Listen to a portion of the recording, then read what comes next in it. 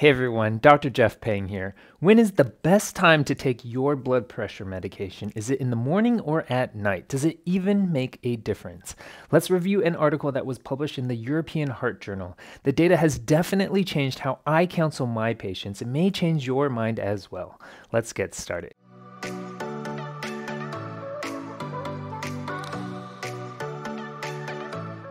Now, if this is the first time you are watching one of my videos, my goal is to help each and every one of you live an active and healthy lifestyle. So if that's something you're interested in, please consider subscribing to my channel. Okay, so we're going to dive into a study looking at whether taking a blood pressure medication in the morning or at night gets better results. But let me say this real quick before we get into the study.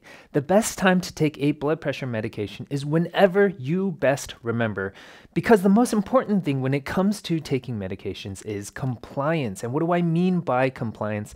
That just means how often you take your medication and how often you forget to take your medication. That is by far the most important factor in determining what kind of results you will get from your medications. Okay, with that out of the way, let's get into what the study reported. This was a multi-center study of 19,000 people in Spain with high blood pressure. They were divided into two groups. Group 1 took all their blood pressure medications at bedtime, while Group 2 took all their blood pressure medications after waking up in the morning.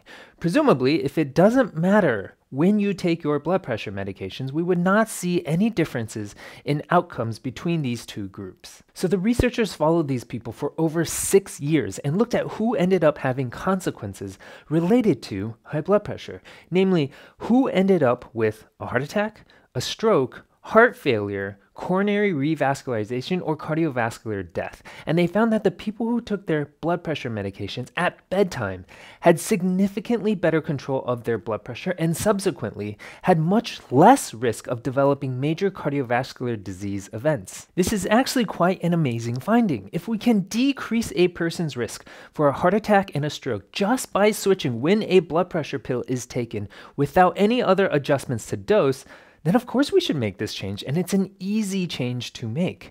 Now, how can we explain this finding? One potential explanation is that the renin-angiotensin-aldosterone system has its peak activity during sleep.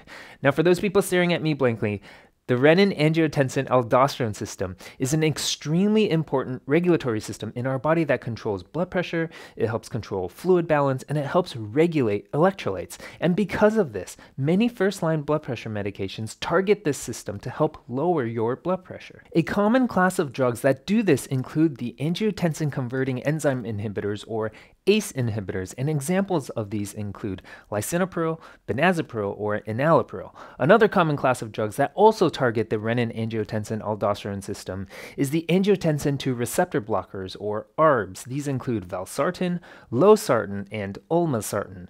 All of these medications, when taken at night, seem to help lower bad outcomes related to high blood pressure. In fact, researchers have discovered that nighttime blood pressure may be a significantly better prognostic marker of cardiovascular disease when compared to daytime blood pressure.